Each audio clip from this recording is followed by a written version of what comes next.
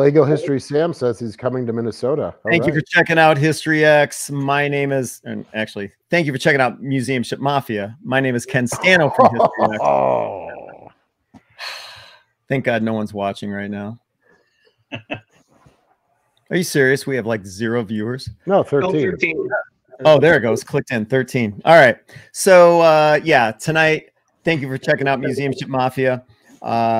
As I said a few moments ago, my name is Ken Stano. We're going to be talking about what has been trending when it comes to, I don't know, not just the museum ship community, although it's kind of a big deal, but when you see the USS New Jersey, you know, going down the river to dry dock, that's kind of a big deal. So we're going to be talking about the USS New Jersey's entry into dry dock this evening. I've got some amazing photographs that I feel everyone needs to see.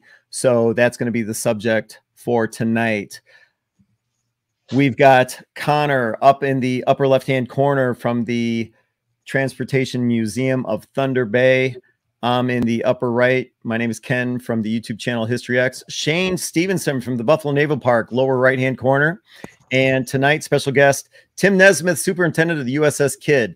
And since we're going to be talking about the New Jersey going into dry dock, it's good that we've got Shane on here tonight because we do need a naval architect and structural engineer to comment on this. Shane, why are you spinning around? You went to school for naval architecture, correct? Also called library school. Yes. What's the difference?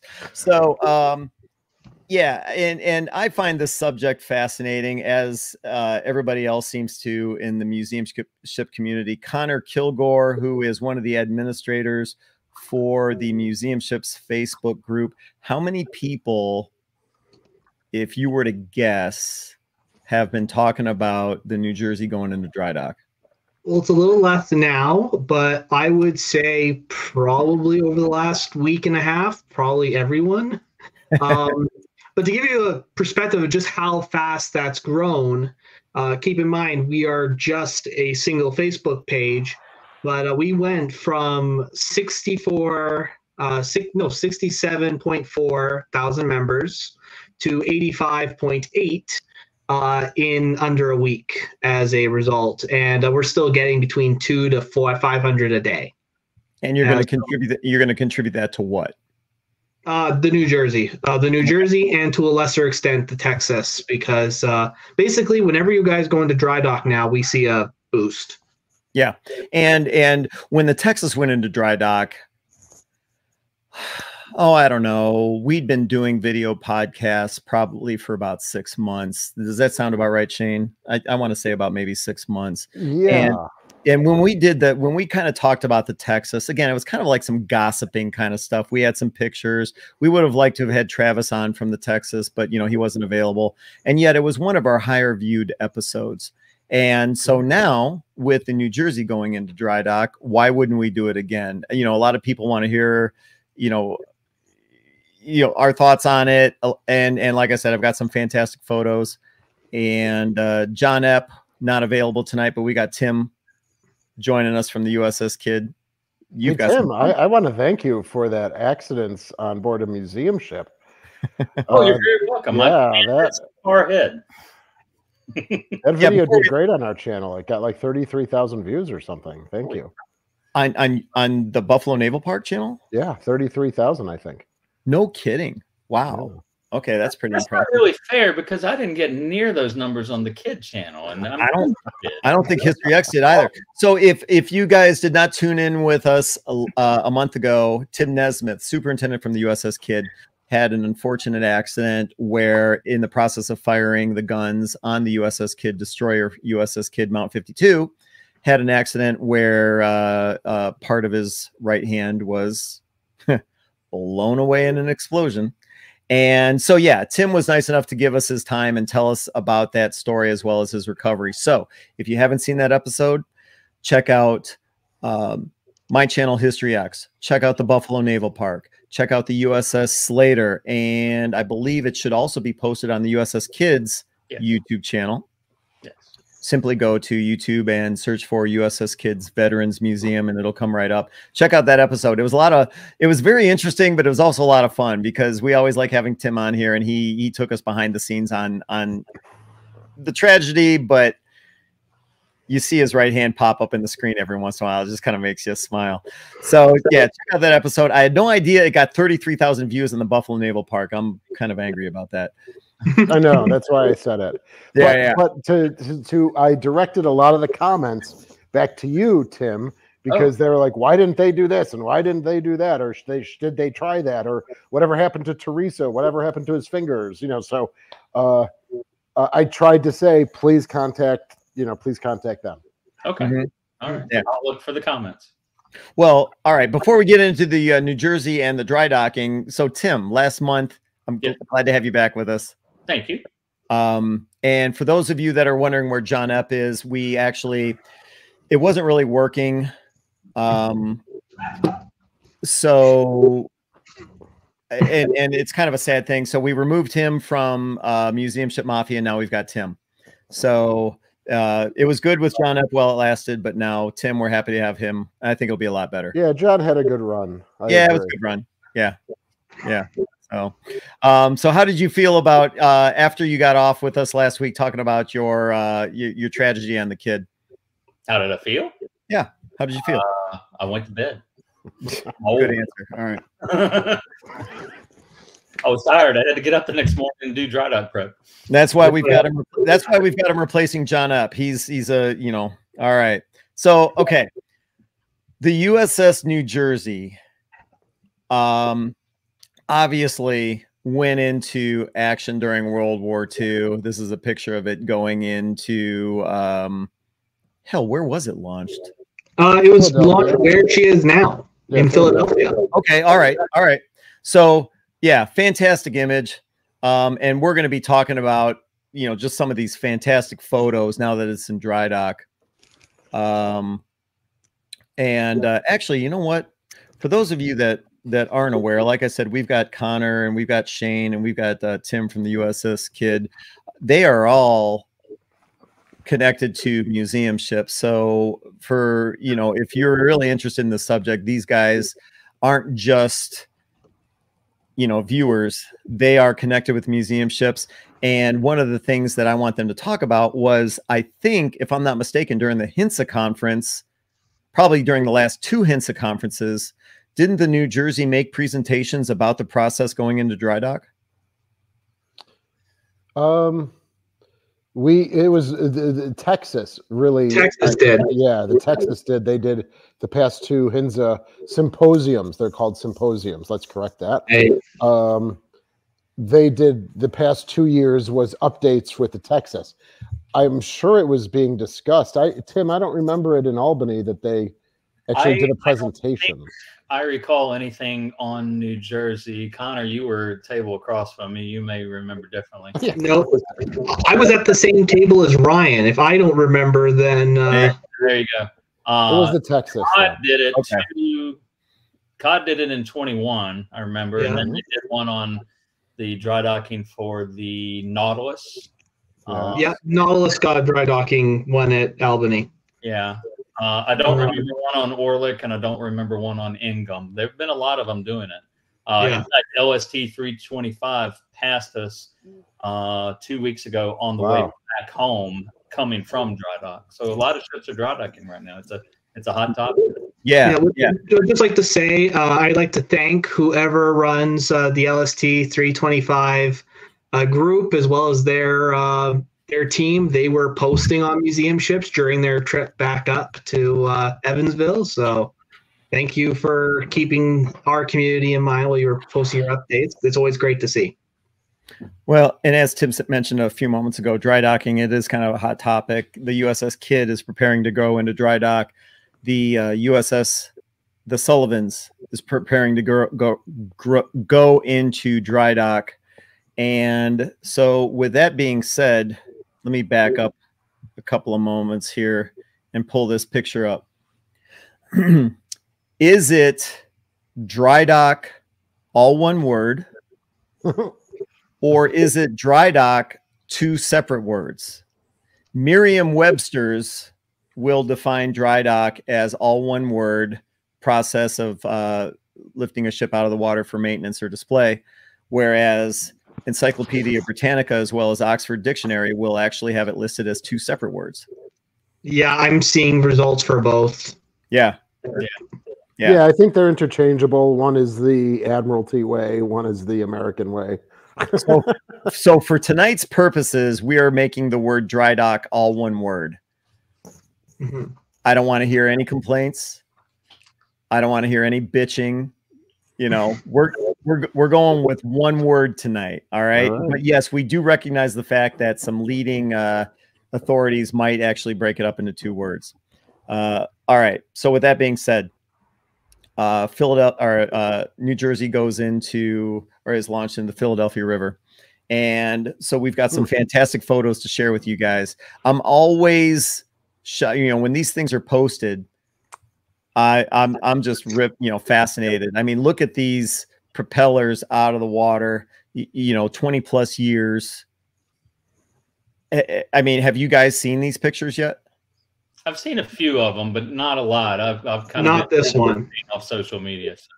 Yeah, and I mean, someone that actually pays attention, you'll see some of the propellers 4 blades, some of them 5 blades. That leads a lot of conversation. Why is that? For me personally, I'm just like fascinated to see these things, in general. So let's walk through the process. So the New Jersey had to go through a tremendous amount of preparation in order to make the trip. It's very similar to what the Kid has been going through over the last several weeks. You're talking about, in the case of the New Jersey, cutting pieces of the mast off so that it could fit under this bridge, so that it could make the trip over to the shipyard. So, I mean, Tim, why don't you tell some of the viewers some of the stuff that you guys have been doing to the Kid in order to prepare it for going into dry dock? Well, the primary thing we've been focusing on right now is getting artifacts off, anything flammables. So a lot of one of kind stuff that you're not going to be able to replace. We're getting that off and getting full stuff. And then from the maintenance standpoint, we've been going through and chalk testing all the watertight hatches and doorways and making sure that we have a complete seal on them. Removing a lot of stuff. When Tim Rizzuto was ship superintendent, they still had the World War II ships out in the reserve fleet, so he regularly went to these strip trips and would grab pieces and parts off of ships that would fit Kid, and he did the same thing. If he found one for Kid, but there were 2 of them on the ship, he'd grab one for Slater. Slater wasn't around at that point.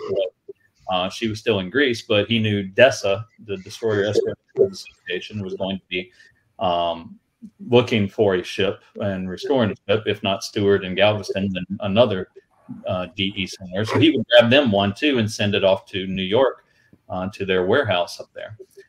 So we have a hold, like all of our magazine spaces are just chock full of these old World War II pieces and parts, and we're emptying those out.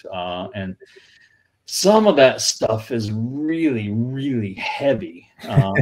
We're fortunate that we have a confined spaces group. We got 4 or 5 that come and practice confined spaces rescue on the ship, and so some of that Cold War stuff that we had cut off, and I say we, Rizzuto had cut off back in the day, early days of the restoration, ended up down in our 40 millimeter magazine, and there was no way we were climbing in that hole and trying to lift that thing in that confined space. So these guys rigged up their little pulleys and tripods and everything, and they got it. They spent about 3 hours lifting some of this stuff out and just moving it from the main deck ashore and getting it in the van and taking it to offsite storage was just a massive effort on our part. We told them, get it vertical and then we'll do the horizontal. And I mean, the horizontal was heavy. So stuff like that, just getting ready. It's really going to accelerate in the next few weeks. And I don't know if I'm ready for it, but we got to do it. So. And that's for the USS Kidd, which is the Fletcher class destroyer. Obviously well, not this one. Obviously a fraction of the size of the New Jersey, but you know, regardless, it doesn't matter. Your checklist, your to-do list has got to be a mile long. Let's see here. All right, bear with me a second. We are going to be digging into some of these pictures. Damn it. All right. So, as the New Jersey pulled away from the dock, some cute little pictures, you know, like here's a tugboat, you know, out the I don't think that's technically a hawser, but you know, you get the point. So there's some of these cute photos, but then some of these other pictures going down the river. I thought this was pretty impressive, you know, with the guns elevated going down the river. It must have been phenomenal to be able to ride aboard this as it was being transported. You know, you see the tugboats at the side, but they've got the flags flying.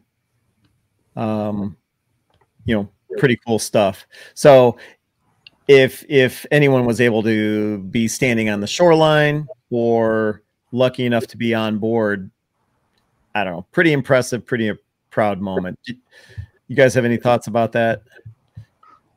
Well, two things. For starters, I'm very envious of the people who did get to go aboard during the move. Yeah, how could you not be?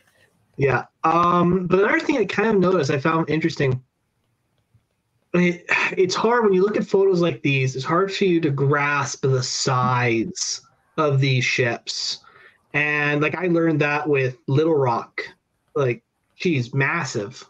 But for me, when I was watching the New Jersey live stream, and it was I think it was NBC. They were doing their helicopter flying around the ship as she went down the river.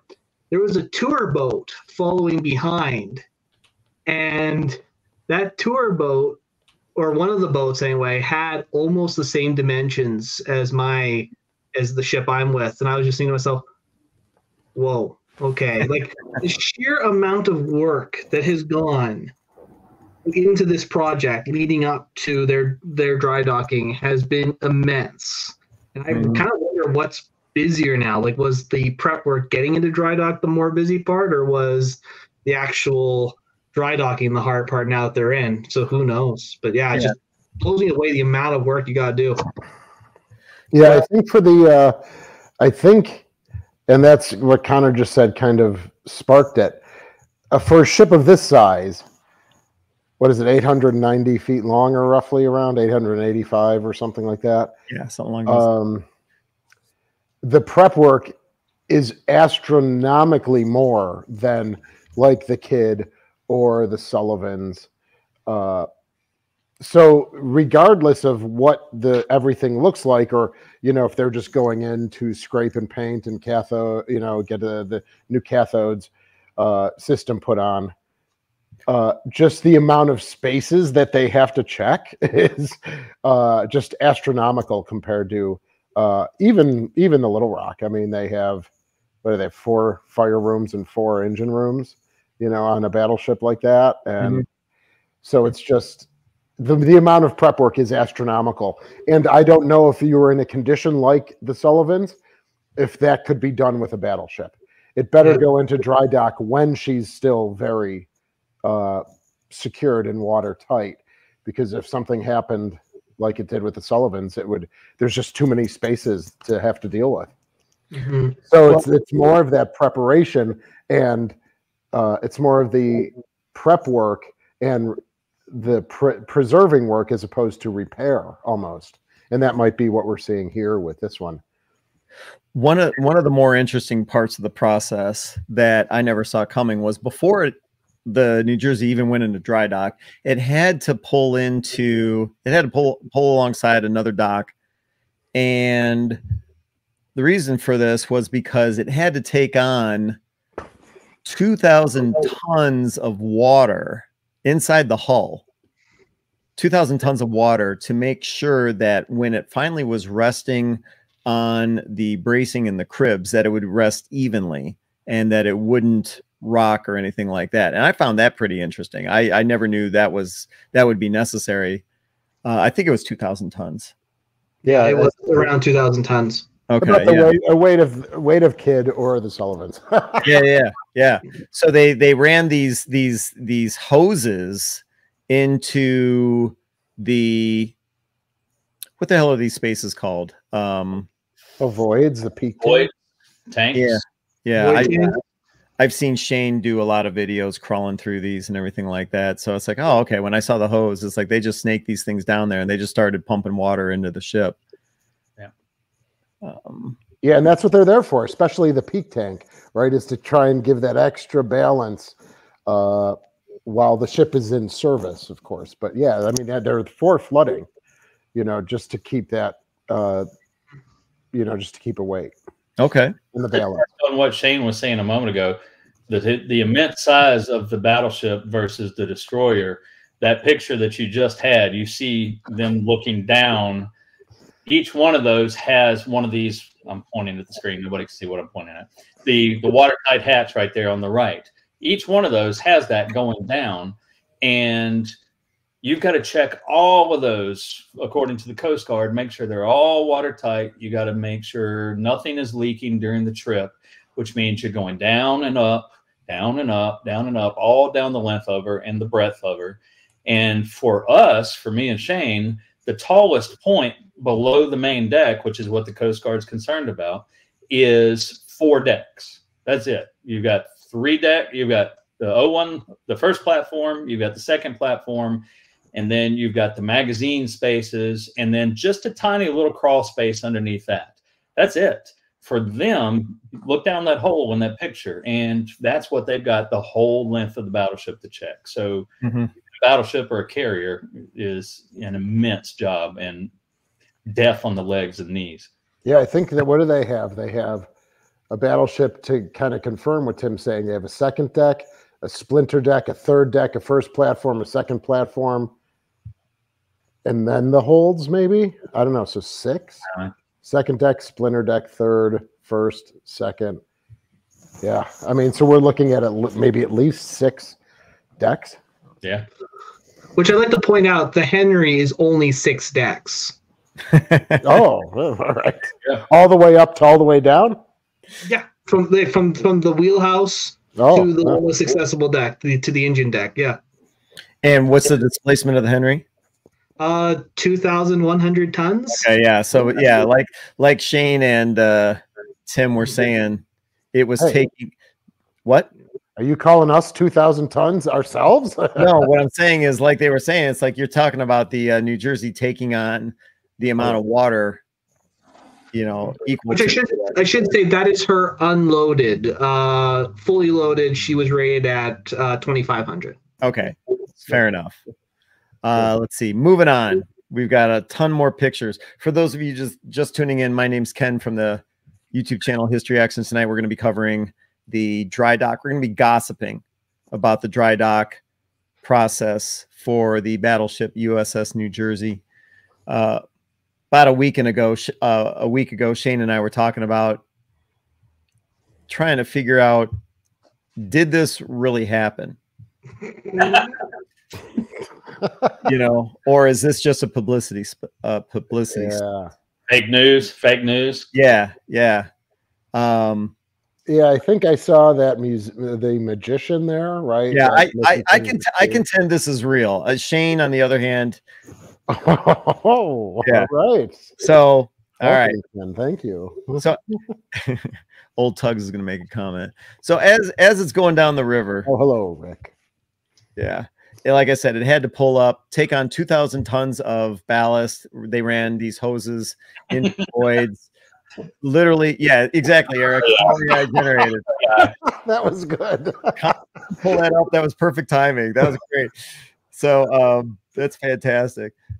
No wonder she's missing her mast, of course, because AI just can't get everything right. So yeah.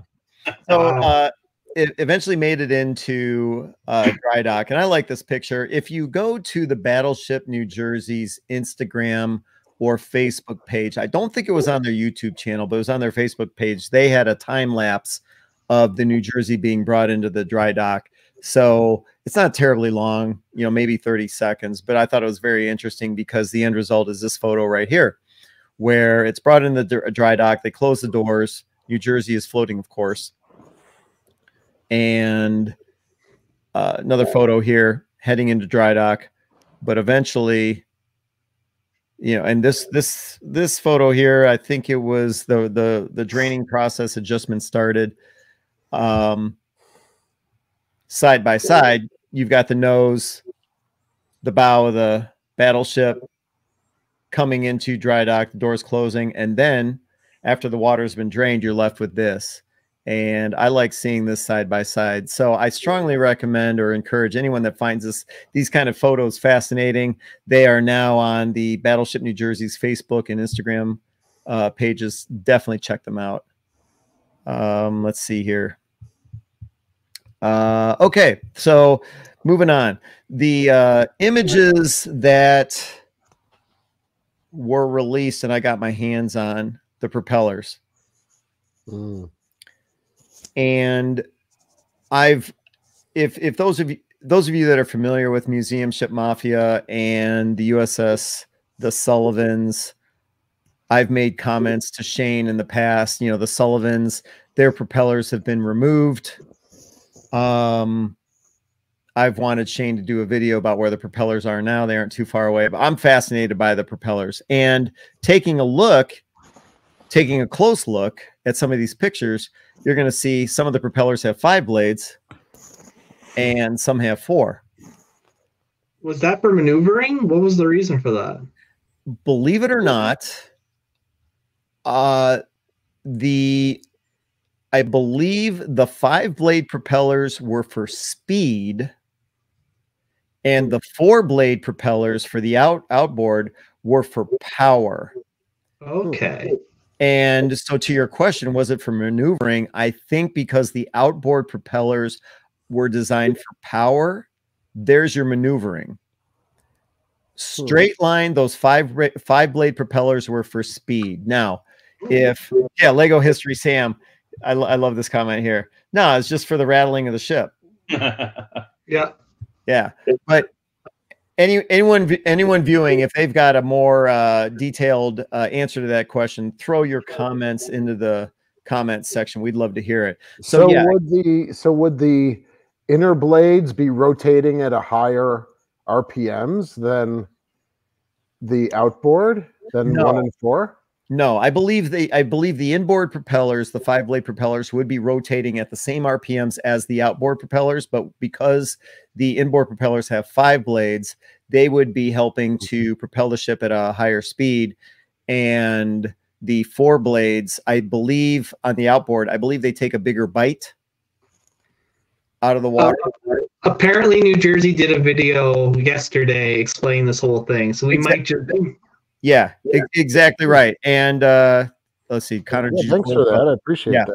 So yeah, go to their YouTube channel, and I think it's also on Instagram. They explain this in depth. But I wanted to post these images here because I find them interesting. You take a look at just a picture like this. It's like, okay, cool. Ships in dry dock, ships out of the water, and they're the propellers. But take a close look. Yeah, some have 5 blades, some have 4. And it's an interesting discussion as to why. What I notice is the lack of marine life. Like where the USS Cod and us will just be covered in zebra mussels. Yeah. I don't see any marine life. And this is probably shortly after. There's still, I would think, from what I've been told, a part of it is due to the fact that the river they're in is very fast moving. So there's like very little time for a lot of plant life to actually grow on the ship. Meanwhile, as well, they don't have zebra mussels. Right, that's true. I mean, this here, like when I look at the New Jersey's hull, this very much reminds me of what the Henry looked like last time she was dry docked. And it was very similar in the sense that no zebra mussels, limited plant life because she was in a dry dock already. And so It doesn't surprise me all that much. Now, granted, we are also spoiled by Texas. We're expecting absolutely horrible conditions everywhere. But she's in great shape, all in all. Yeah. One of the other things that I found interesting was, all right, yeah, no marine growth. Everything looks pretty cool. Why aren't the propellers bronze colored? You know, why aren't they that polished bronze copper color? And if you take a look at the New Jersey's video, which I think Connor's right, I think that was last night, they actually painted the propellers. And apparently the reason they did this was, you know, dissimilar metals cause corrosion. You know, if you've got in this case bronze in close proximity to steel, you've got, you know, one of those metals will deteriorate or corrode at a higher rate than the other. So what they did, and I can't remember if this was when the New Jersey went into the mothball fleet or when it was, I think it was dry docked before it became a museum ship. One of those times they painted the propellers so that the propellers wouldn't interact with the steel hull. And I found that interesting. So do you know what the deal is with the Sullivan's propellers? Meaning what? Were they painted at all? No, they were not painted. They are the discolored as you'd get with bronze in water. So there was some degradation. But they weren't in any way painted, to my knowledge. And the kids' propellers aren't painted, are they, Tim? No, yeah. Not at all. But I mean, we've heard, of course, bimetallic weldings, you know, certainly in our superstructures, everyone else's superstructures, you get steel and then aluminum, you know, and then that always degrades at that joint there. So that's an interesting point. But what are we looking at here? Are we just looking at years of sitting in the water, or is that the paint that we're looking at? It's hard for me to see, but you know what? I think that's a good question. I think it's a combination of both. You know, it looks like there's some growth on there, but I think also after they had hit the propellers with the pressure washer, and let me change pictures here. Yeah, so you see some marine growth there. So I think this is before they pressure washed. It is before, because you'll notice the dry dock isn't fully dry yet. Good point. Yep. Good point. But wait, hold on. Go back to that one that you just showed. Yeah. All right. Stand by. Bear with me a second. Sorry. Thank you. Think that. Look at those rudders. Oh my God. Yeah. Let's see. Those rudders are crooked. Are you talking about this one, Shane? No, the one that was more straight on that you said was like, you can see the marine growth. Other way. One more, that one. Okay. But if you look, I don't know if it's just the camera, but look in the port side 4-bladed prop and look at the upper right prop. It looks like it's been cleaned, or yes. Is that an optical illusion? Or no, I think you're right. Yeah, it looks like it's been cleaned. Yeah. It's hard, or it's interesting, or maybe it was just protected, you know, where they were.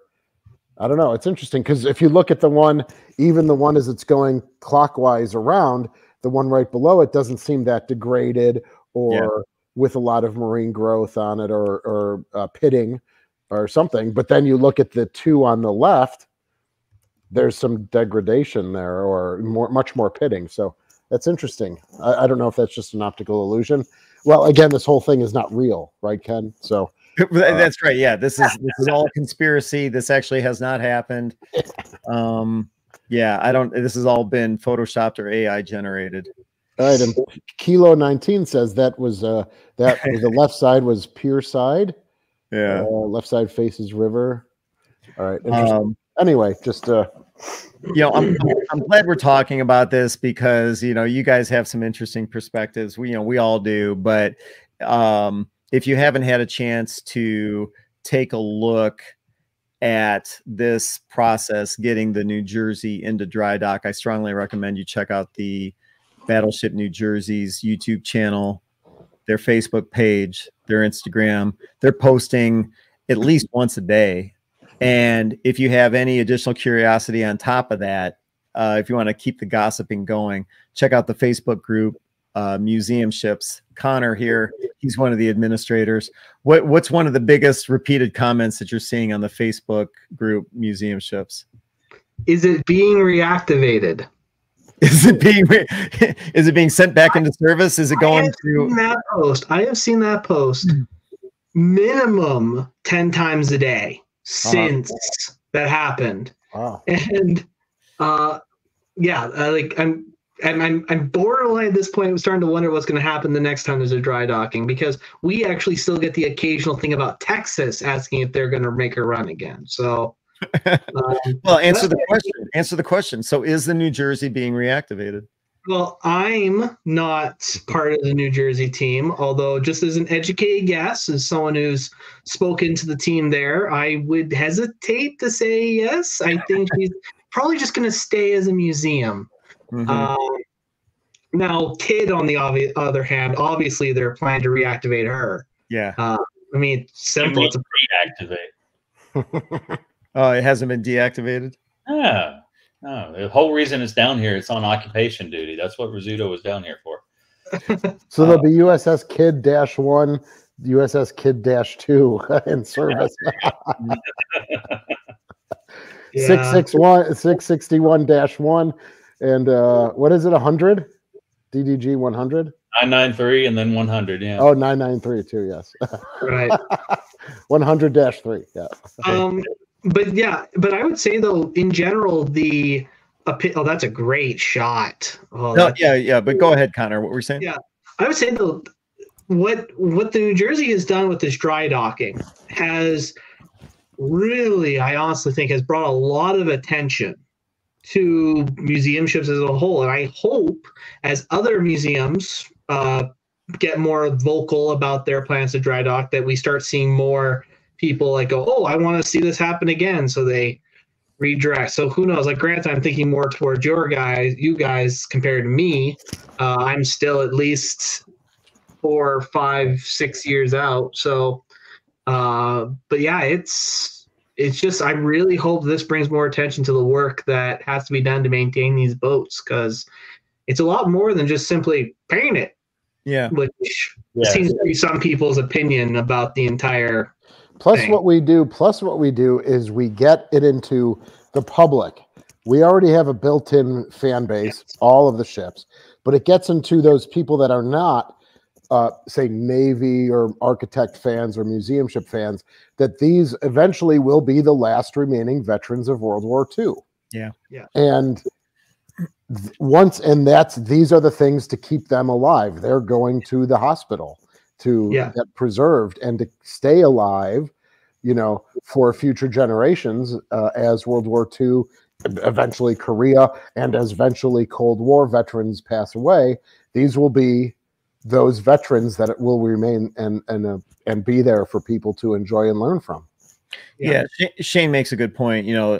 It's going to be to the point where there are no more World War II veterans. I just interviewed a World War II veteran. I think it was about 2 weeks ago in Ohio. He was 101 years old. Oh, geez. Yeah. Now, granted, real sharp, still driving, but I mean, just be a matter of years and then they're going to be gone. And all that remains, or all that will remain, are these guys. Yeah. These guys. Yeah. So when you look at it that way, it's like, how could you not, fall in love with this? Now, of course, the COD a couple of years ago, I wish I had a picture of it right now, went through an extensive dry docking process, had to have part of the bow structure, totally rebuilt. And while that generated a lot of interest in the museum ship community, I don't think it generated a lot of interest in just the general population, as much so as something like the New Jersey did, just because of its sheer size. Sheer size, and I say this as someone who has to interpret for a non-warship. Battleships are just attention getters. Like, the big guns attract people's attention, like regardless of whether or not they're really into Navy vessels or not. And that's something I've always noticed. I mean, on museum ships, with few exceptions, the military ships always get more reactions and posts than the civilian ships, like, say, the Keewatin or the Queen Mary, although she's the rare exception where you will sometimes see her get over the warship. Mm-hmm. Yeah, even for us, I mean, this doesn't happen at the Kid, but even for us, when people come visit us, they're saying, oh, look at the battleship, right? Like, it just, there's something in people's minds. And the top 5 YouTube channels are all the battleships, right? So on YouTube itself, people see the battleship as like naval power and flexing your muscle and you know, protecting our interests, you know, much more than other very valuable ships as well.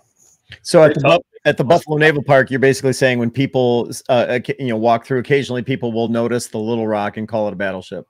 Absolutely, every day. I hear it every day. You do. And I won't correct people because you know, then you're just going down that path of, well, we're a cruiser, and what's the difference between a cruiser and battleship? And I mean, I do if I'm working with people, but walking along the promenade there, I mean, it's just very prevalent that battleship.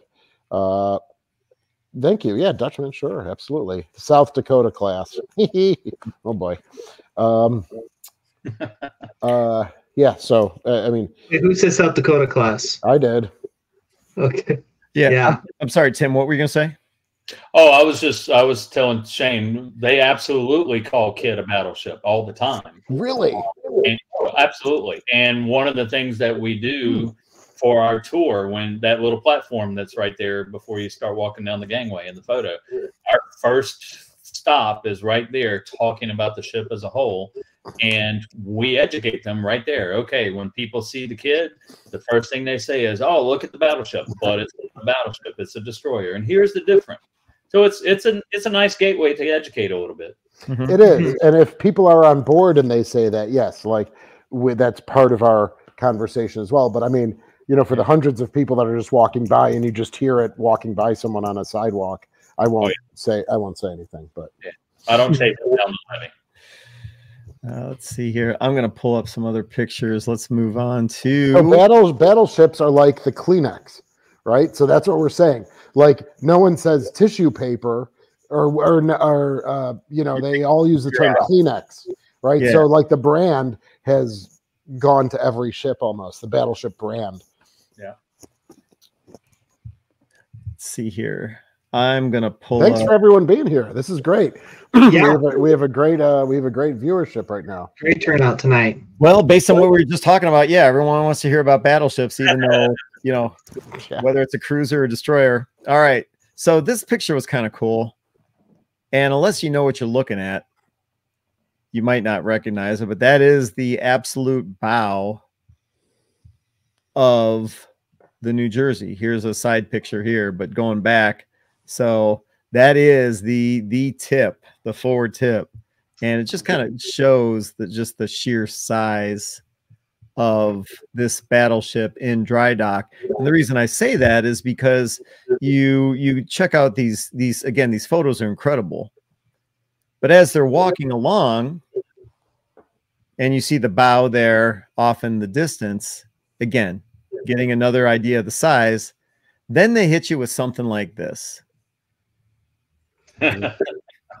Where they're literally crawling under this huge.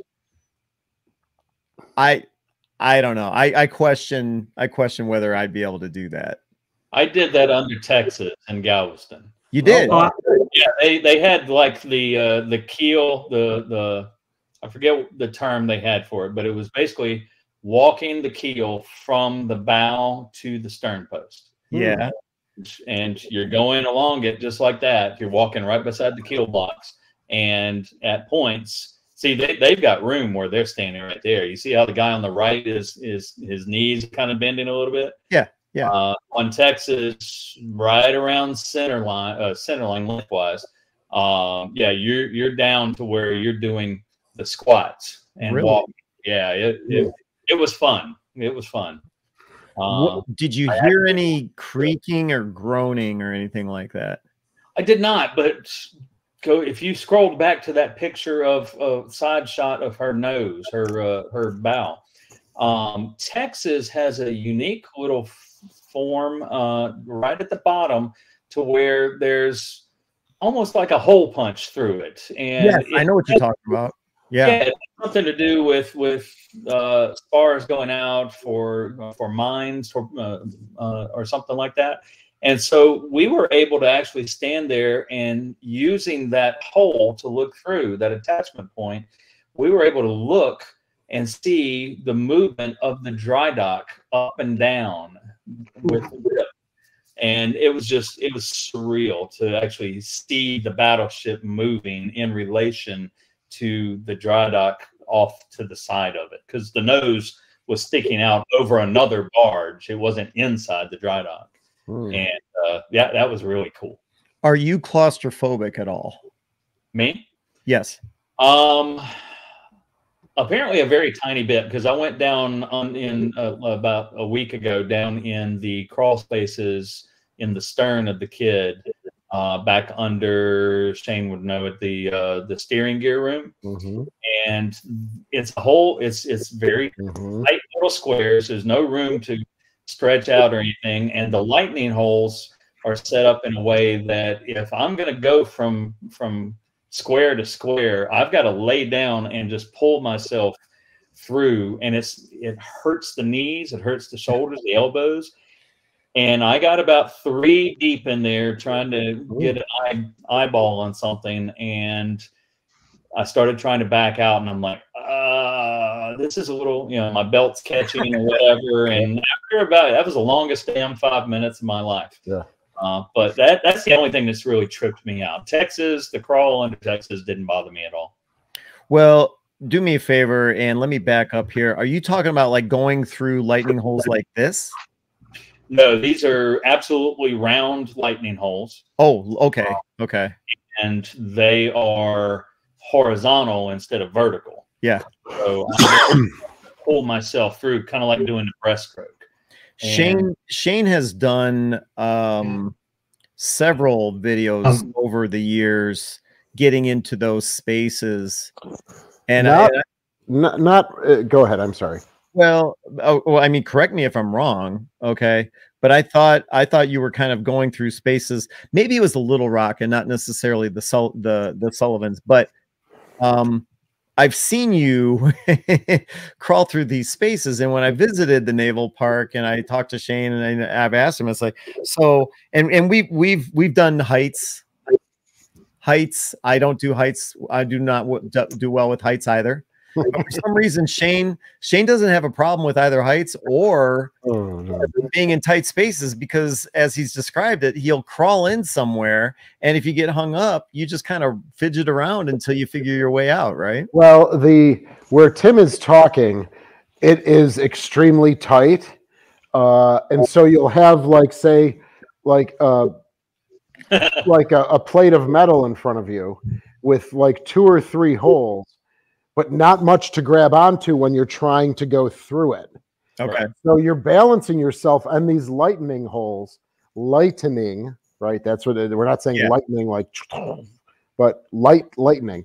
And so the probably the closest video is when we'd have to go into a fresh water tank, and you have to climb through the baffles and the framing with these holes, but there's not much else. So these, you're looking down, right? So those are deck hatches.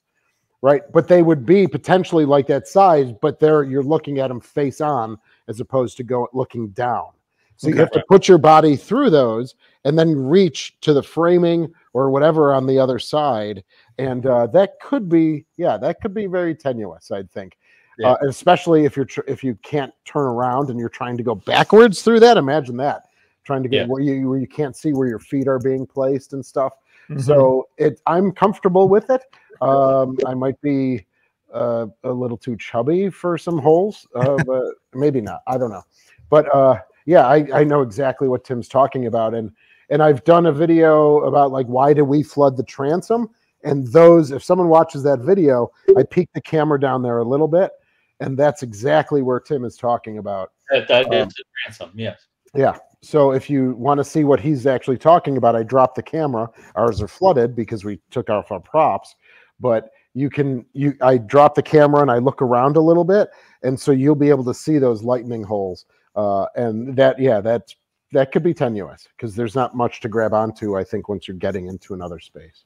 Right. And if you go back and look at any of the wreckage from the Johnston, on the upper part of the trench where they found the debris field at first, not when Parks and Victor dove down into the trench and found the hole, but the wreckage just scattered through the field, the debris field. There is a picture of this white lattice work that a lot of people thought was the pilot house with the portholes on it. And it's actually this area that we're talking about, and it's just all twisted and mangled. And you can see those lightning bolts that we're talking about and how close they are together. It's just, yeah, I don't like going back there if I don't have to. You definitely need a second pair of eyes. Let's see, Tim, have you ever gotten stuck?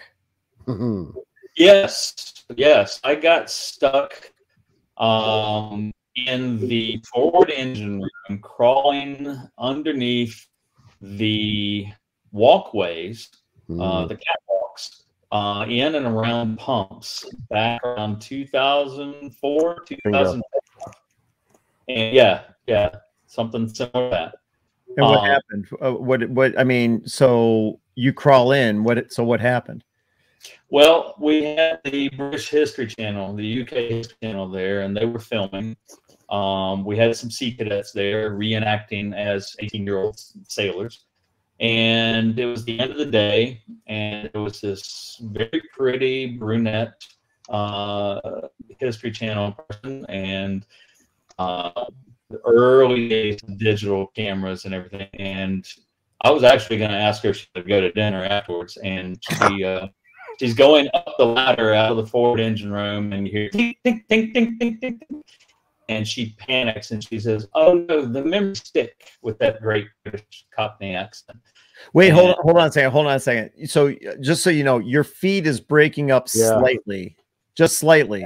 Okay. So I want to make sure I got this. So you heard this clinking falling down, and it was, what was it that she dropped? A memory stick. Memory stick. Okay. And on this memory stick, they had their storyboards. Okay. So we scoured, the catwalks and everything. It's not there. It's in the bilge. So we pulled up plates trying to see if we could spot it. Couldn't. So I got chosen to go down into the bilge. I'm crawling through a lightning hole.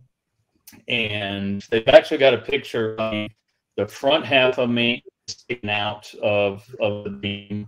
And then they took a picture of me, and when you put them together, be bisected by an eye, a magician lady in half. Stuck there for 5-10 minutes until I was able to free myself and loose.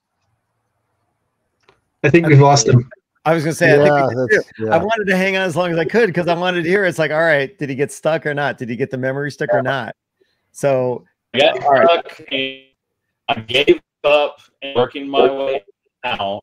And as I stepped out and crawled up onto the catwalk, I looked down, the memory stick hidden up under the of the eye beam.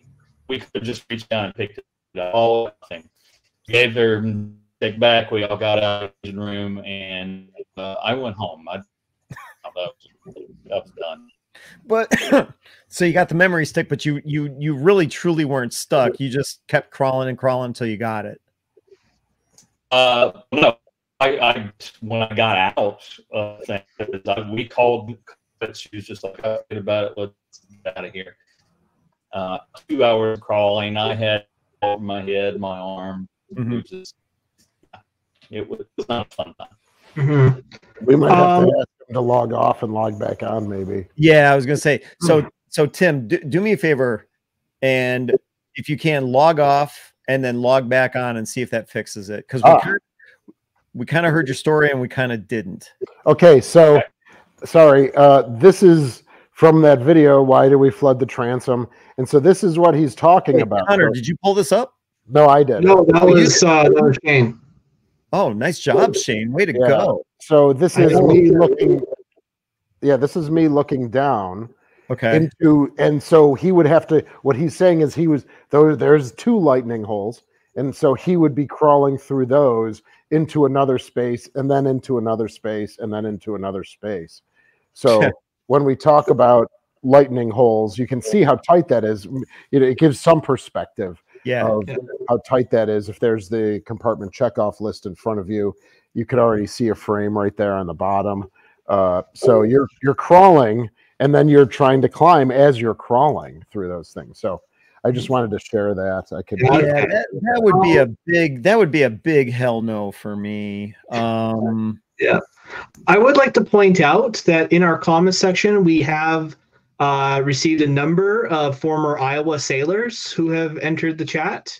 And, they've been talking amongst themselves for basically the entirety of our story. And so late 80s. And there's some interesting. They're talking about like when she was in the dry dock. Well, because not like when they were. I haven't. I mean, that's kind of more your area than mine.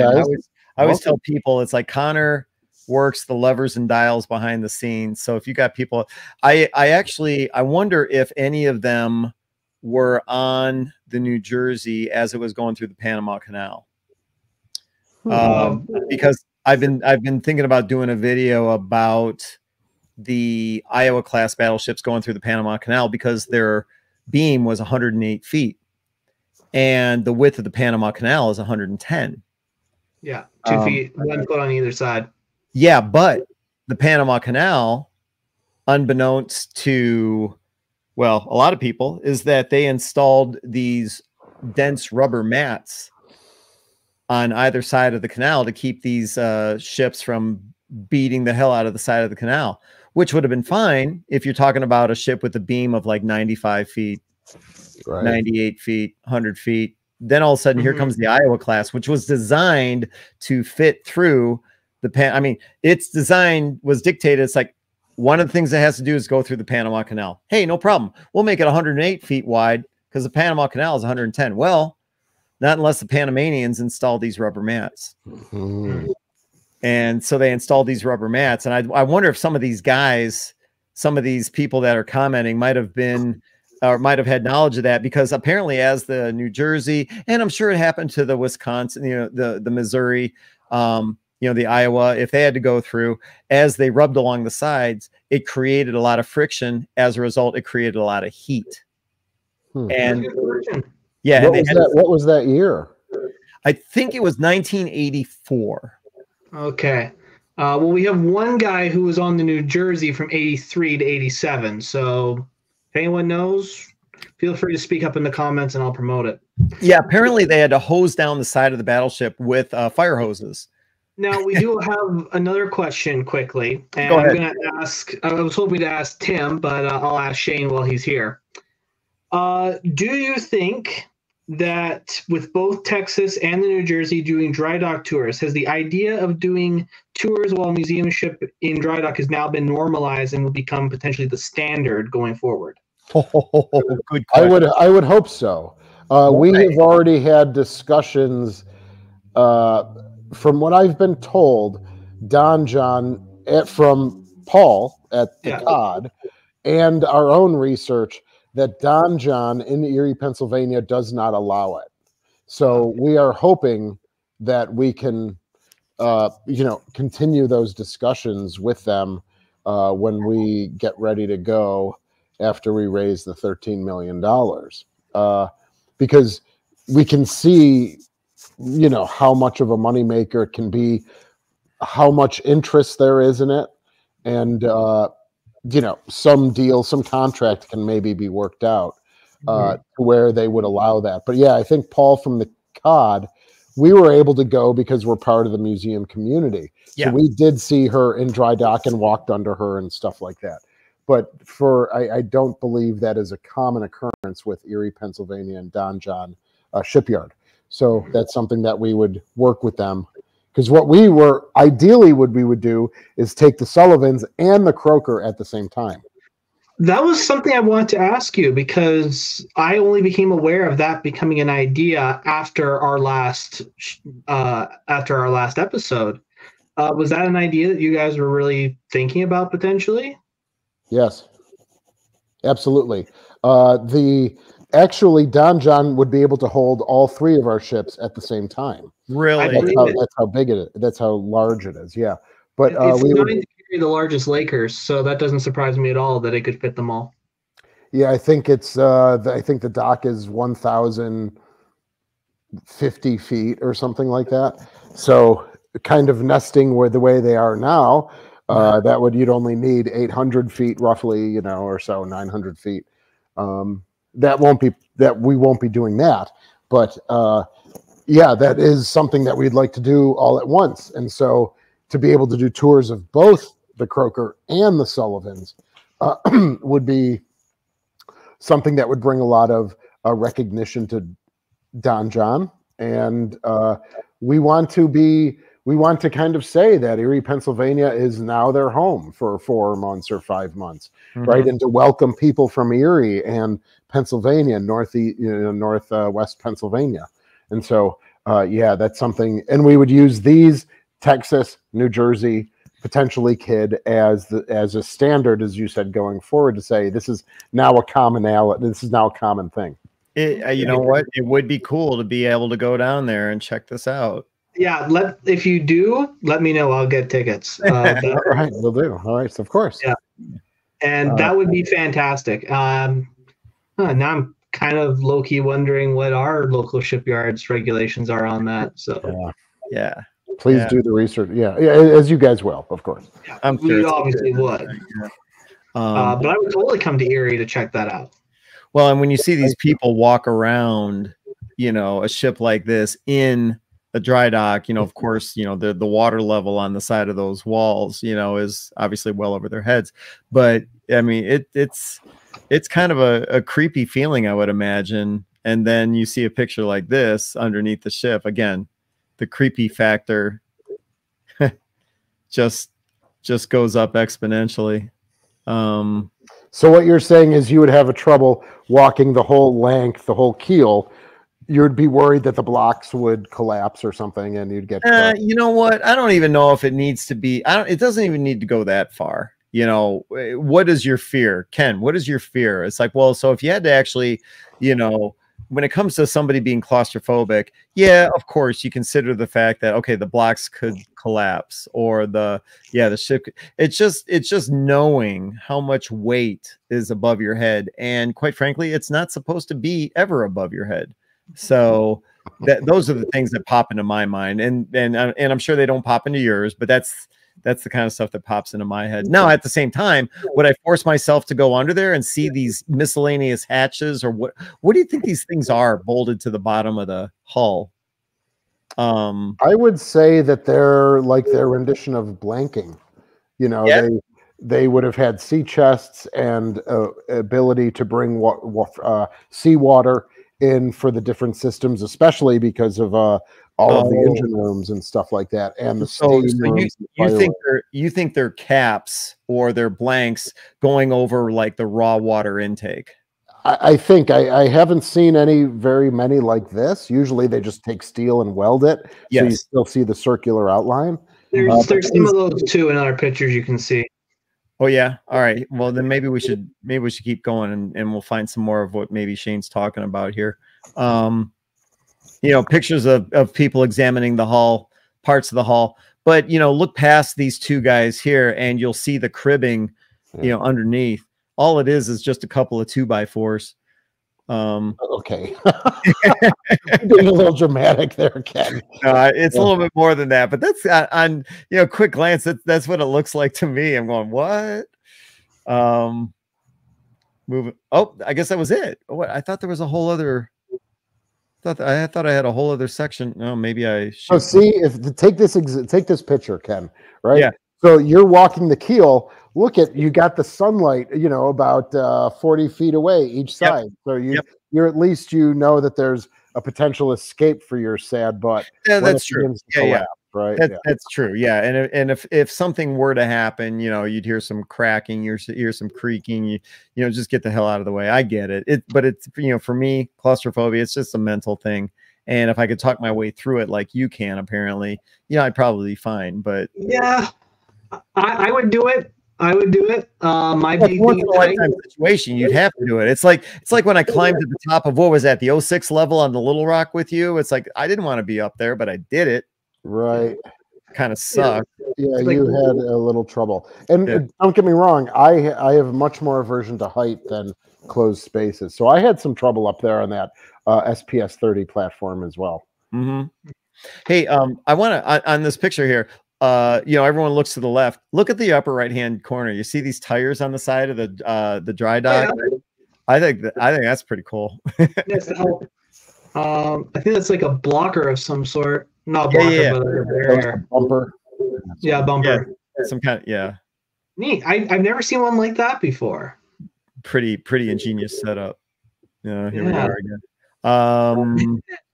Yeah, so it bumps it right for the hull, and then it also has a little rotational, you know, so it can go back. So it's not rubbing, so to speak.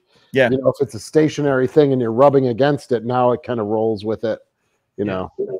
Oh, all right. Hello. We got Tim back with us. Looks like your signal's nice and strong. Fantastic. Yeah. Hey, Tim, I'm going to ask you the question that I asked Shane, because you dipped off right before I asked. Yeah. Basically, the question was, with the Texas and New Jersey both having dry dock tours, do you think that will become the new standard for museum ship dry dockings going forward? And are there any plans for your ship to do that? I've been seeing that question pop up a lot. I think I saw it on museum ships. It's definitely a moneymaker. So, you know, when your primary moneymaker is away from home and not available to the public to tour as it normally is, I think dry dock tours, if the liability and the insurance and the shipyard can come together and allow it, yes, I think you know, dry dock tours are a great way to support the museum while your moneymaker is out of play. Because for us, I can tell you right now, this is going to be a lot like pushing reset and going all the way back to 1982, because we got a museum building there, but will the museum draw as many people as it would when Kidd is sitting there? And the answer to that is no. They're not going to come to that museum building as much. But having a dry dock tour, we're going to try to arrange it if the shipyard and the insurance will work with us on it. That's in our budget. So, okay, well, there's that answer. Good to know. Yeah. And do we have any more comments, guys? Yeah. As far as dry dock tours, Texas is not the originator of them. The first ones I heard about go all the way back to the 2000s with the Constellation in Baltimore. Oh, yeah, good point. Interesting. Yeah. Yes, I wasn't involved back then, so yeah. I was a child. Crochet to Travis for the Texas team. They did a great job and a great setup for their dry docking. But yeah, I remember reading about Constellation and them doing the dry dock tours. And the one I remember the most about was actually where the federal lawsuit came about because of ADA and why Constellation in 1851, I think, wooden gun sloop ended up having to put a chairlift on board as a result of that lawsuit. So. ADA being American Disabilities Act. Right. They had it set, that particular dry docking, and I'm just going off memory what I was reading. They had kind of scaffolding set up around the perimeter of the ship, and they wanted to. It was the hard type where you've got the walls on the side where you can look out the side, and then everything, you got stuff above you to protect you. So people were able to go up into the scaffolding, walk around the ship, and watch the shipyard workers do it like they did with the old chisel type tools and everything from the 18. And they had a webcam. Of course, the stuff we're using tonight was is light years ahead of what they had in 2002, 3, 4, 5, whenever that was. And they had a webcam station set up for people, but apparently this guy just didn't like that setup. He wanted to go up on the scaffolding and he couldn't. And it ended up in the courts. Mm-hmm. Oh, let me bring up that picture again too for Tim. Oh, right. Yeah. Can you do that? Let me see. Present. Share screen.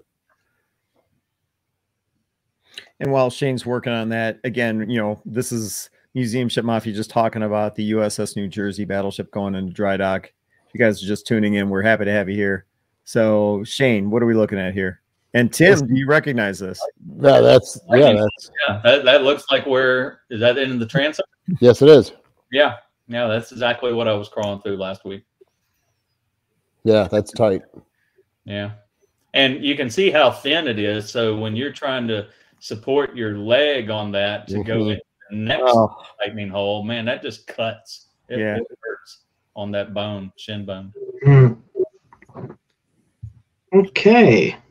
Those are the pictures that I had for this evening. So when is the New Jersey supposed to return back to Camden? As I understand it, they're supposed to be in dry dock for 60 days. Yeah, June, I think they want to be back in June. Okay. Ooh. Yeah, 60 days. Yeah. You know what? I before we shut this down, one last thing I wanted to point out here, and of course, I tend to focus on some of the weirdest details.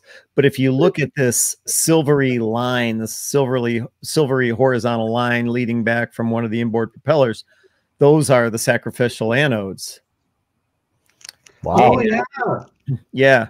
And what I learned from the USS Cod being into dry dock, the Cod had anodes kind of all over its hull too, but they were the wrong anodes. Yeah. They were anodes for salt water, not for fresh water, which I can't remember which is which. Magnesium for salt water and aluminum for fresh water, or vice versa. I think it's aluminum for salt water and magnesium for fresh water. That's what I think it is too. Oh, you think so? Okay. Zinc is also for fresh. Zinc. Yeah. Zinc. I think aluminum and magnesium are for the fresh. Yeah, aluminum is for the fresh. Yeah. Okay, so magnesium is too, I believe. So, well, the Cod, the Cod had these sacrificial anodes, and everyone was saying, it's like, no problem, we've got these sacrificial anodes, and then all of a sudden comes out of dry dock, and it's like, oh, well, yeah, those are the wrong anodes, because they were. I think that's what they're doing with the New Jersey, because they originally put on saltwater anodes, and then they realized where they are in the river is mostly freshwater. I see. So I think they're converting them. Okay. Yeah. So I'm not saying that New Jersey's got zinc right now. Okay. All right. Thanks, guys, for making those comments. So what we're seeing here in the picture, these are zinc. Okay. And that's interesting, because if you look in the picture, you can see how some of the material has spread down as they're sacrificial anodes. As they sacrifice themselves, they're supposed to deteriorate instead of the hull. Well, that material has to go somewhere, and you get this kind of like a sooty, I don't even know what you want to call it, shadowing, and all of these anodes, I'm assuming, are going to be removed and replaced. And so the question I had is, like, I wonder if they're the wrong anodes, the wrong material. Yeah, they are. They need to switch to fresh water. Yeah. Okay. If they took it as the Navy gave it to them, those are zinc anodes for salt water. Yeah, for salt water. That we ended up with on Kidd, and we needed the freshwater ones. And you can look and still see the stamping in the metal on our anodes, and they're still intact. And that's because there's been no salt water to degrade them that badly. Wait, are you talking about the anodes that are on the hull right now? On the Kidd, yeah. Okay, and of course you can see them, because when the water level drops and you can get up close, you can kind of routinely inspect those, right? Right. And for a long time, people were like, "Wow, y'all have you know, y'all must be having cathodic protection from somewhere. And it's like, well, no, we don't have any cathodic protection other than the passive stuff with the zinc. And then we got to looking at it more, and it's like, and you know, everybody calls the anodes zincs sometimes, even when they're aluminum, and that's just a native. But yeah, ours are actually zinc, come to find out, and yeah, they haven't been doing a damn thing. Right. So, that's the same thing that happened to the Sullivans too. We did not convert them when we brought it from Philadelphia from zincs to then freshwater. We just never converted them over. And so they were on, but they weren't doing any protecting. Did that take a lot of the blame when the Sullivans took on that water?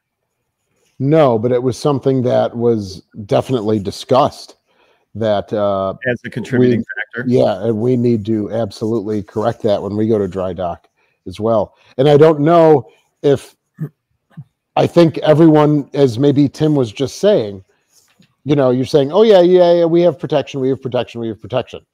Well, did anyone go dig the hole 1 foot deeper to see the different kinds of protections, you know, anodes? Did anyone do that? You have anodes, no problem. We've got anodes everywhere. And then we've got anodes.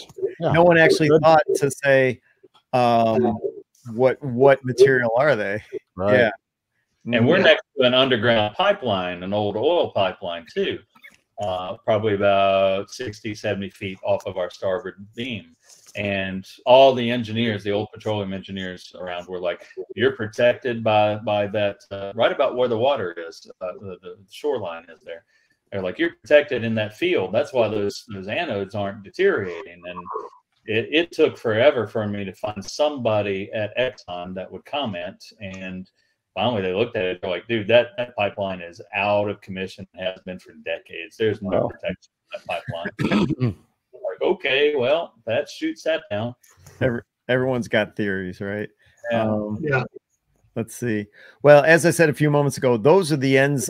That's the end of the pictures. You guys have any other comments or comments you want to make about New Jersey? For the New Jersey herself, I think this just goes to show the advantage of having a ship in fresh water. She's in absolutely amazing shape, all things considered, especially for her age and how long she's not been in dry dock. And that just means that realistically, her hull is probably going to go on for a lot longer. So that's great to see. We also do have some breaking museum ship news, by the way. Lay it on us. What do you got? So it just popped up on Museum Ships. Our founder, Pim Weingarten, posted it. It looks like that the USS Ares, a Pegasus-class hydrofoil, will be moving to Key West. Oh, yeah? Yeah. I have no idea about this. Yeah. Do you know what these hydrofoils look like? They're crazy ships. Yeah. Yeah. There's a post on Museum Ship just now. It was posted less than half an hour ago. But the city of Key West says tomorrow at 9 o'clock Eastern time, there will be a presentation about moving the USS Ares to Key West to become a permanent floating museum. So it looks like tomorrow morning we will have an announcement on our hands about a museum ship moving from the central U.S. I think she's not up the Mississippi, but she's up one of those rivers. She's off the Mississippi on one of those smaller rivers in Missouri. Okay, so she might be passing you guys in a little while. Possibly. They may take her. I think they took her originally up there via through Alabama to the Tennessee River. I don't think she ever. So they may take that route again, or they may come by us. It'd be nice to see her. Yeah. So if anyone's a fan of hydrofoils, keep an eye on that. It could charge for rides. Yeah. Oh, that'd be great. One of these days, I need to get down to Canada's hydrofoil down in Quebec. I need to go see that one of these days. It's a museum now. Are you trying to find a picture, Ken? Yeah, I couldn't find this one kind of sucks because that's about as big as I could get it. But that's her, yeah. See if I can zoom in a little bit. But yeah, it's a crazy hull design. And you know, of course, if you look closely at the picture, you'll see the stanchions or the struts for the hydrofoils. So as the ship increases speed, it rises up on the hydrofoils. What this picture doesn't do justice, though, is the propellers are like way behind the ship on these extended. It's just a crazy design. I wish I could find a better picture. I tell you what, those little hydrofoils had a bite to them because for Facebook and social media, whenever LSU is playing an SEC team, I find a museum ship in the state that we're playing against. And we played Missouri last year, and so I have kid trash talk the other ship. And I looked it up to see what her weaponry outfit was. Holy cats, she's like a murder hornet. She can rip kid from over the horizon. Kid would never see her coming. You're talking about this thing right here? Yeah. Yeah. Well, okay, first of all, take a look at what's on the bow. Yeah. You know, is that a 5-inch gun or is that a 76 millimeter gun? I don't know what the hell that thing is, but look how long it is. We do. Yeah, it might be. Is it a 5-inch 54? I don't know. Yeah, it's. It is. No, it's a 76 millimeter gun, so that's 3-inch. And then look at the stern. Are those ARAM? What the hell are those things? Are those ARAM missiles? They're missiles. Harpoon missiles, apparently. You know what? That makes sense. That makes sense. Yeah, kid wouldn't have a shot. Yeah. Well, kid might have a shot. It just wouldn't have a second shot. Right. It wouldn't land. Cool. Thanks, Connor, for filling us in on that. No, I literally just saw that while we were doing this. And so what's the propulsion on that ship? Is it just traditional steam, turbine, reduction gear?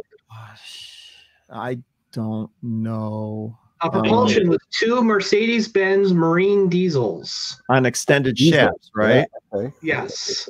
And then when she went into hydroborne mode, apparently she ran off a 1 General Electric LM2500 gas turbine engine.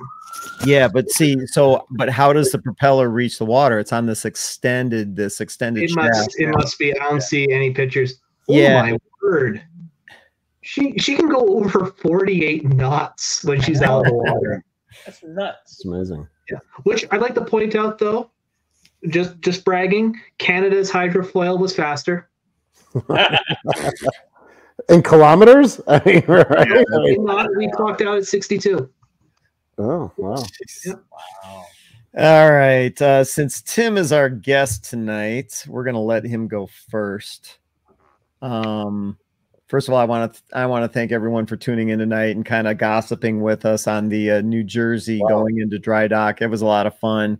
You know, normally we've got a special guest or something like that coming in, but if anytime we can make it just about us and talk about a cool situation like the New Jersey going into dry dock, I'm all for it. And I appreciate everyone tuning in tonight and giving us your comments, because if you have not watched one of our episodes before, hopefully you'll consider subscribing and joining us in the future.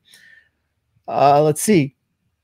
So let me get over to my notes here. Talking about the USS Kidd. Like I said, we were fortunate enough to have Tim Nesmith, who's the superintendent of the USS Kidd Veterans Museum in Baton Rouge, Louisiana. Check out the YouTube channel, USS Kidd Veterans Museum, or the website, usskidd.com. What's the latest and greatest going on down there? You guys had a storm going through today. A storm going through. We shut down for safety. The parish, or for everybody else in the world, the county just north of us took some tornado hits. So it's not safe for man nor beast to be out on the road or touring a museum ship. But we will be open again tomorrow morning, and tomorrow is a very special day for us. Because it is the anniversary of the kamikaze attack. Normally we have a ceremony at 1:55 in the afternoon when the attack occurred.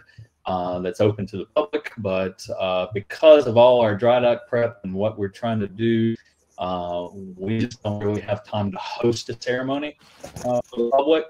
So we put the word out earlier this week. It's not going to be open to the public, but we are going to take and live stream just a little short memorial service. What we're doing, we're going to call those guys' names out, the 38 guys that were killed from the crew and the pilot they identified about 20 years ago now. And we will lay a flower in the water for each one of them, ring the bell for them, close out the live stream, and get back to work. So we'll be doing that tomorrow. The link for the live stream will be going up on our social media pages tomorrow morning so that everybody can tune in. And meantime, we're tinkering with the anchor windlass, getting that ready to lower the anchor and raise the anchor. We are continuing to offload. Got all the depth charges off now, except for 3 of them sitting on the rail, so little kids don't climb over where the gap in the rail is, where the depth charge projector. We are offloading the last handful of artifacts this week, and then the curatorial team is going to lend their muscle power to help me move all the old equipment, everything out of the storage. So we're throttling forward, getting ready to leave the minute we get the water. When you guys commemorate the day of the kamikaze attack, do you still have reenactment planes fly overhead? No, the aircraft, that was another part of the reason we stopped firing the guns, because the aircraft are so expensive to get down here now. We used to have a large complement of them in the region, and now the closest ones I know of that fly on a regular basis are either in Vicksburg or farther out to Texas. So it's a little difficult. I know Alabama is able to get some, but when they fly over here, they're always wanting, fuel costs and everything, and that just makes it expensive. Yeah, I get that. Yeah, everything gets more and more expensive. Yeah. Before I sign out, though, I've got a text conversation between myself and the great Ryan Szymanski, and he is admitting to me that Kid is more of a Jersey girl than New Jersey herself, because New Jersey just has the name. She was built in Philly, not in New Jersey. Kid was built in Kearney, New Jersey. She is a Jersey girl just like her. Wait a second. Are you telling me you're trading texts with Ryan Szymanski right now? No, not right now. As soon as he started heading toward dry dock, I texted him. I said, and he quizzed me and everything, and he finally admitted. He says, because she's originally from New Jersey, she's more of a Jersey girl. Okay. New Jersey only in name, not got to take her to a diner. I got to take her where I can. Yeah. Let's see here. Anything else you wanted to add, Tim, from the USS Kid? No, we appreciate the support of everybody out in the community. Appreciate you guys for that, and just keep us in mind. Stay tuned. Hopefully, we'll get the water we need. Yeah. Again, Tim Nesmith, superintendent of the USS Kid. The USS Kid is working or in progress to go into dry dock. So if you want to support their efforts, check out their website, usskid.com. or do a search on their YouTube channel, USS Kid Veterans Museum. Just enter that into the search bar. It'll come right up. Whatever you can to support their efforts to get into dry dock, greatly appreciated. So, Tim, I want to thank you for joining us tonight. And let's see here. Moving on to, bear with me a moment. We've got the Buffalo Naval Park. Shane Stevenson, curator, Buffalo Naval Park. What's the so you guys literally just opened last week, correct? We've been open, I think, since March 27th. So it's probably been a couple of weeks. We've been 2 weeks. Okay, 2 weeks. 2 weeks today, probably. Yeah, we've seen an uptick so far. We of course an uptick. I mean, Monday should have like been your equaling your whole summer attendance, right? Because of the eclipse. Why just for a few moments? Okay, so they posted a video on the Buffalo Naval Park. Posted a video on YouTube, and for those of you that aren't aware, Buffalo fell into the lane of totality for the eclipse on Monday. So what did you get in the way of viewership, visitors in Buffalo and specifically to the Naval Park? Yeah, I don't think numbers for our whole county have been out yet. You know, they were saying about 800,000 people coming to Buffalo. It certainly couldn't have been that, but we might have gotten 150, 200,000 people coming to Buffalo as a whole. What we did was we had the ships closed, but we sold like a day pass. So we had 300 people on board. They were able to tour the ships on their own throughout the whole day, leave, go get some lunch, come back. I offered a tour of the Croaker specifically, and, you know, just interacted with people, answered questions. And then we had the 4 minutes of totality, and that was a really big thing. And then everyone, so we served lunch, and yeah, it was just a great day of interacting with people. We also had about 10 people from around the country stay on board from Sunday night to Monday. And so that was a nice thing. We prepped the staterooms. And so, yeah, we are, you know, our seasons, we go from 0 to 100 very quickly. And so encampments, the eclipse, this week we have a Burancaneer ceremony for those from Puerto Rico that served in the 65th Infantry Regiment in Korea. So that is with one of our memorials. We have the ceremony there. We've already done a Vietnam Veteran Memorial Day ceremony, our opening ceremony. So yeah, I mean, veterans from all the counties around Western New York have been using our facilities and museum ships as a backdrop for their own ceremonies. So yeah, we already are packed with events already. So on my end, you know, ramping up volunteers. We're going to have the Talos missile coming. Probably we're trying to do it maybe around Memorial Day when we can get some critical mass as well. That's going to be a big thing that we release on social media. So I secured a Talos missile last year, did some prep work in the late fall. They're wrapped. They've been shrink wrapped. They're indoors now at a company locally.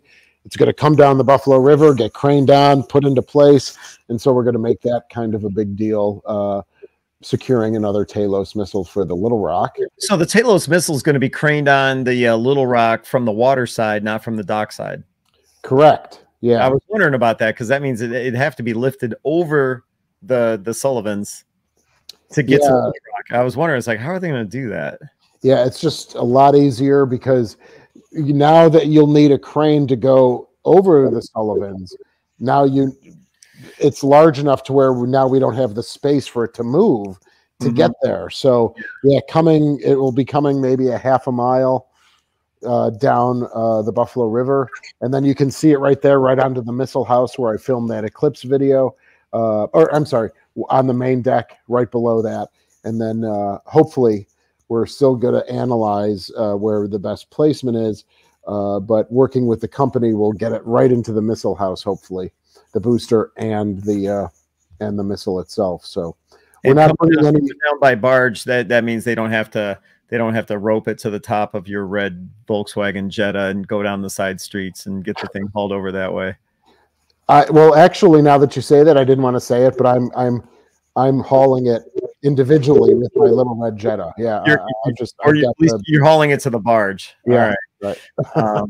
Cool. All right. So you think that'll be around Memorial Day? That'll be pretty cool to see. Yeah. I'm thinking of probably like mid to late May. Yeah, absolutely. So again, I'm thrilled that we're the home now of the Cruiser Sailor Association records.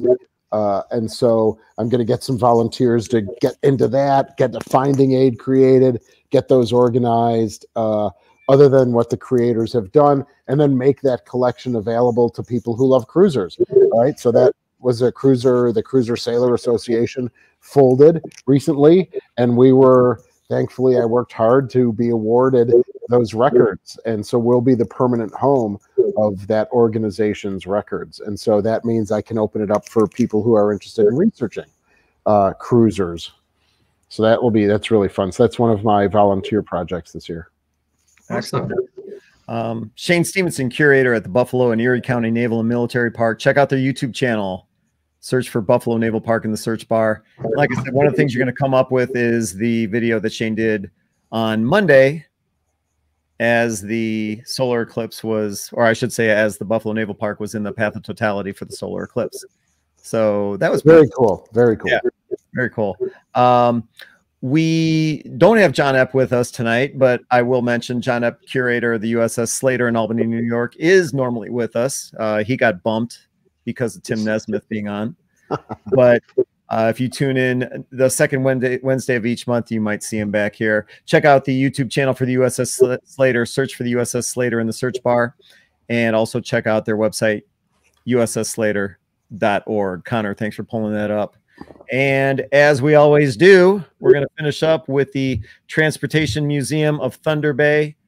Connor Kilgore, also the administrator of the Facebook group Museum Ships. Check out his handiwork there. And apparently there's a lot to be said about the USS New Jersey going into dry dock on the Museum Ships Facebook page. So you'll see all that communication going back and forth.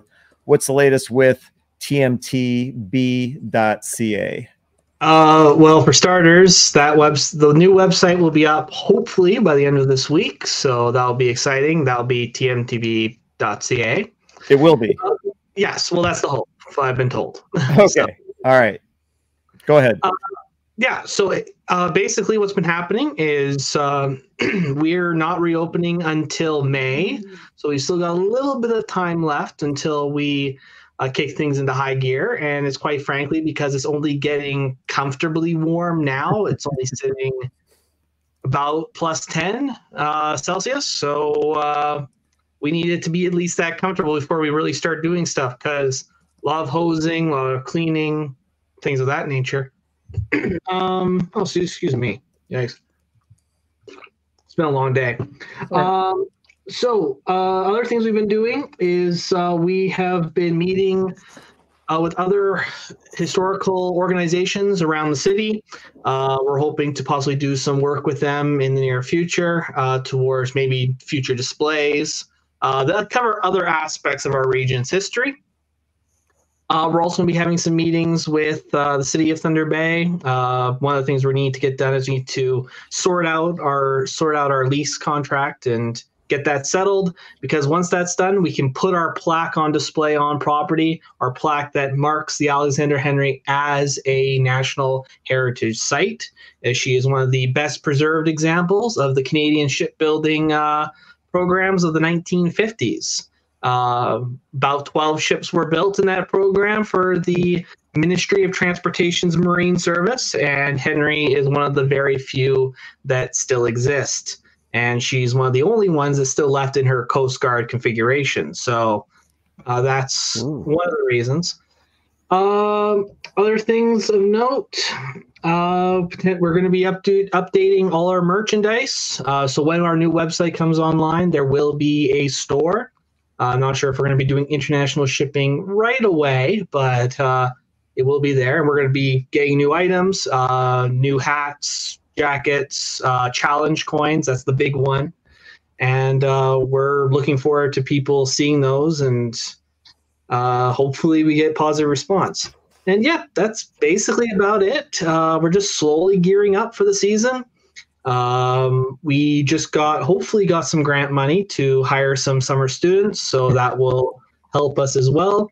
And it should be a great year. Last year was fantastic for us, and we're hoping for another great year this year. Great. Yeah, you sent that text earlier today. We're part of like a little text group, and Connor said that he's got the approval to hire, would you say 5 students? Looking forward to herding those cats. around the summer.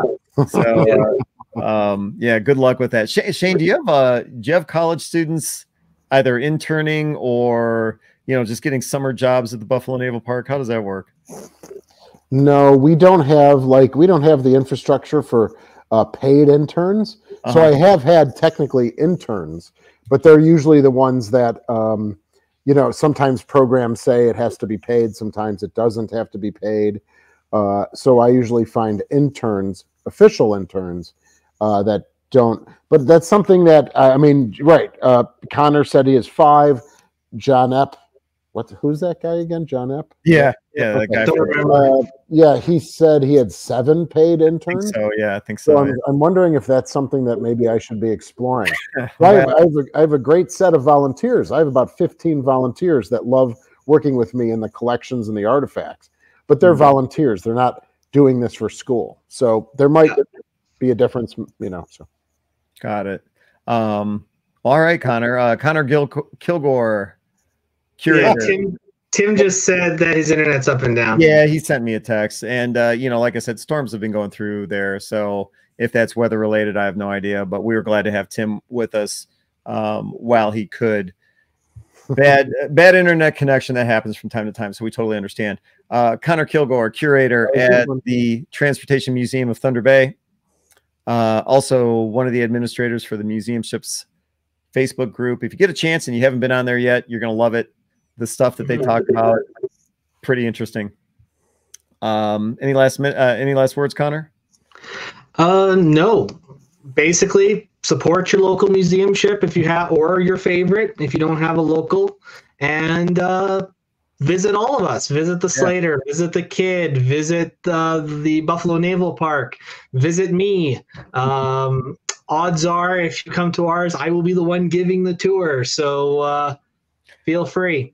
But yeah, just support your local museum ship. I say that whenever I can. And I've got a special tour coming up as a result. So fingers crossed. That's great. Yeah. If you go to the Transportation Museum of Thunder Bay, ask for Connor. If you go to the Buffalo Naval Park, ask for Shane. He'll take you to his office. It's interesting. God, Ken, you love my office, isn't it? I love your office. I think your office is great. Connor, tell people how great Shane's office is. I didn't get to see his office. You didn't get to see his office? Yeah, I think I was off that day. I can't remember. But we didn't make it back in time.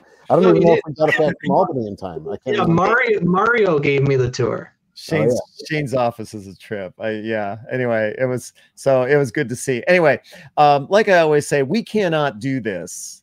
The Museum Ship Mafia video podcast. We can't do this without viewers and subscribers. So we were thrilled to have all of you join us tonight to talk about the dry dock for the USS New Jersey.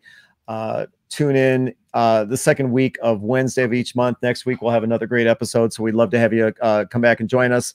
Like I always say, one of the simplest yet most effective ways to support these guys is to check out their YouTube channel, check out their videos, watch their videos, give them a thumbs up, give them a subscribe. And, once they surpass a certain benchmark, YouTube throws money back at them. So it's just a huge help. And of course, if you can donate or support their cause, all the better. For Connor Kilgore, for Shane Stevenson, John Epp, who couldn't be with us tonight, and Tim Nesmith at the USS Kid, my name is Ken Stano with the YouTube channel History X. Thank you for joining us tonight, and I hope everyone has a great evening. Thanks, everyone. Good night. And